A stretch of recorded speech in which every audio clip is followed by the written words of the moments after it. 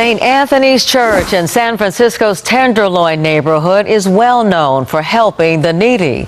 But the church is running short on volunteers to complete its mission. KRON 4's Jeff Bush talked to the charity organizers who say that volunteering is a rewarding way to give back to your community. St. Anthony's makes the headlines around Christmas and Thanksgiving and other notable holidays, but summertime is when the charity is most in need.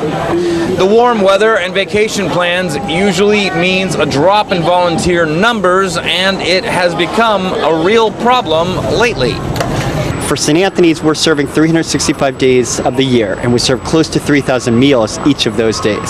So while many folks think of St. Anthony's in November and December, and we love that, this is really a year-round effort. They need volunteers to serve food and to cook food and to organize and distribute clothes to the needy. It's not hard work, it's important charity, and helps people who need help the most. I think what we hear the most is volunteers who come in get so much more than they give. They're so happy to be here. I mean, you're going to meet some really interesting people. You're going to meet people that are very different than yourself. I mean, there's something about coming down to the Tenderloin, being part of a civic organization like St. Anthony's. It feels really good. Officials here at St. Anthony's say that volunteering is one of the most rewarding things that anybody can do, helping people out who are down on their luck, older people and people who may be disabled and just need a little bit of help. I'm Jeff Bush in San Francisco, KRON 4 News.